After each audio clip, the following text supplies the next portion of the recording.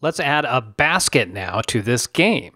It is a fruit fall game, and the fruit needs to fall into a basket. To do that, I'm going to head to Actors here, and I'm going to click on here, New Actor, and I'm going to give this a really cool name like Basket. There we go, like that. Cool. And now I'm going to head down into Images here, and I'm going to find the basket. There it is. I'm going to drag it over to here. And then this basket size should be 184 by 92. Awesome. Okay, I have a basket now. This basket, though, doesn't move. So I need to get it to move. I want to move left and move right. So let's do that. And to do that, I'm going to set up a rule. So I'll add a rule here.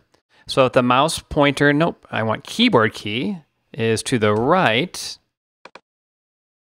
then I want it to move. So I add a move behavior here.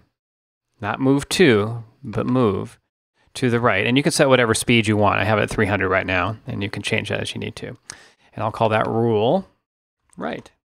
And I'm going to close it. I'm going to copy it and paste it. So I have all that information, and I'm just going to switch things. This is going to be left. And I'm going to change this from right to left. And this is going to the right, so I'll have to do that 180-degree switch. So I'm going to type 180, and now it's going to go to the left. And that should do it.